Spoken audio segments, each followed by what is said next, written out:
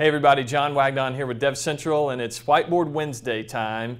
And today we're going to be talking about the details of the TLS Handshake. And I was looking around the internet the other day and trying to figure out how many websites are protected with SSL, TLS, this HTTPS encryption. And there's a whole bunch of them. I could never find a specific number. I mean, the number changes all the time, but needless to say, a lot of people are headed this direction, protecting their applications with TLS or SSL. And so it's important sometimes to know what goes on with the beginnings of this handshake for the TLS protocol. And so in this example, I'm just going to kind of walk through what happens here. And over here on this side, you've got the client, maybe your internet browser, whatever it is, whatever the client is. And then we're looking at the big IP as the server here, which, by the way, keep in mind that so this is a client-side SSL transaction that's happening into the big IP. There's a whole bunch of other events that could happen behind the big IP. So we won't talk about those today. So this is the client-side connection into a big IP. All right, so you've got your big IP, you've got a client requesting your web application.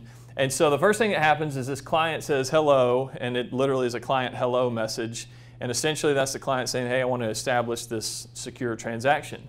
And so, so the big IP gets that. And as a part of this hello, there's things like the version number of like TLS or maybe SSL v3, for example, that kind of thing that is included here. Another key thing that's included in the client hello is the list of ciphers that the client can support.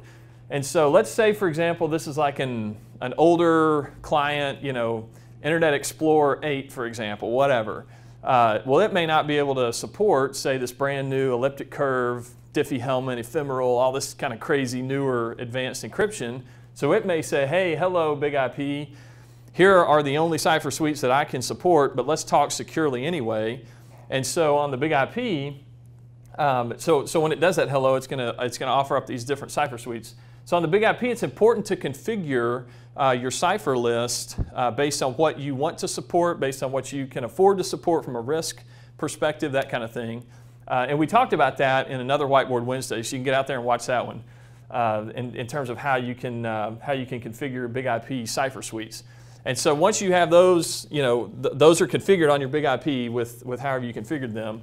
The big IP or the server is going to get to be the one that chooses the cipher suite. So again, it's important to configure those on the big IP and to order those in the way that you want them to be ordered, that kind of thing. So nonetheless, the big IP chooses the cipher suite that it's going to use, and then it sends back a server hello back to the client, and it also sends its certificate, and then it says the hello part is done.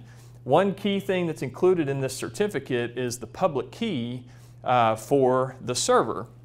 And so, and that's important when you come down here after the hello done, the client is going to get that certificate, which includes the public key, and it's going to create a pre-master secret, as it were, and it's going to encrypt that with the public key that it now has from the server because it got it via the certificate here. The nice thing, or the interesting thing about all this is this gets into that asymmetric encryption. This is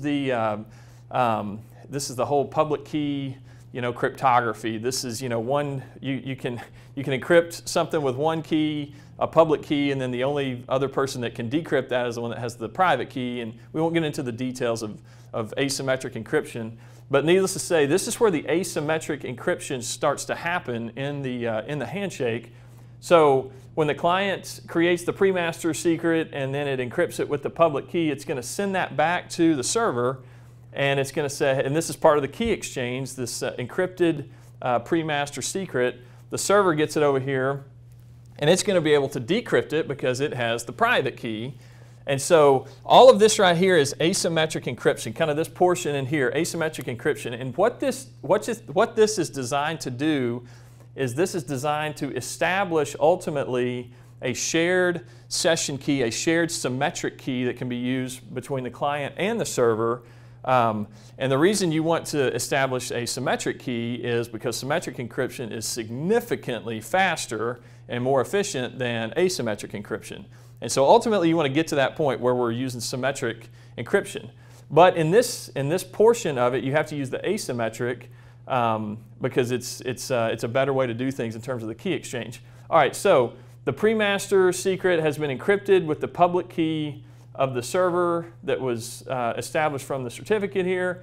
That's sent over to the server, to the big IP. The big IP is going to decrypt that, and it's going to generate that symmetric key that we're all looking for.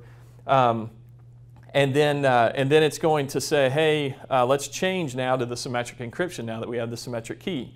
The client is going to do a similar thing. It's going to say, hey, here's the pre-master secret encrypted with your public key, but then the client is going to go ahead and generate the symmetric key as well. And then the client is going to send what's called a change cipher spec message, and then a client finish message. The change cipher spec is basically the client telling the server, the big IP now, hey, big IP, we're done with the key exchange, and now I'm changing now to the symmetric encryption, and then I'm going to send you a client finish, which means I'm done, and so now I've moved on to the symmetric part of this, and that's how we're going to communicate now with this bulk encryption. So over here on the server side, he gets the client finished message, so he knows the client's done now, and he has also changed to symmetric encryption, and so he's going to send the client back a change cipher spec message, and then a server finished message as well. This is encrypted, by the way, with this new symmetric key. And so once the client can decrypt that and understands, hey, now we're talking, with the same shared key for symmetric encryption, now you're down here to where you can encrypt all your communications. So essentially what's been done here is the client has established a secure line of communication with the big IP, with the server. And the fascinating part about this is that it's been done with kind of this asymmetric encryption that then leads to a symmetric encryption capability. So it's kind of a fascinating thing. So it's important sometimes to know kind of what happens through the process here, through the steps of a TLS handshake. There are some different, kind of on the big IP side of the house, there's some different I rules that could fire at different points on this, and we won't get into the details of that right now. But it's kind of cool to know that there's some programmability aspects that can come into play literally in the middle of this handshake, that you can manipulate some things or you can change some things based on what you need to do with your web application. So anyway, so that's the TLS handshake. That's how it works. And so I hope you've learned a little something here. Hope you can take this, and maybe if you need to reconfigure your big IP with some of your Cipher Suite listings, or if you need to go out to your clients and say, hey man, I'm going to stop supporting your legacy, encryption methods just because I can't afford to do that from a risk perspective anymore. I don't know. You do what you got to do, But at least you understand, hopefully, kind of how this whole thing works.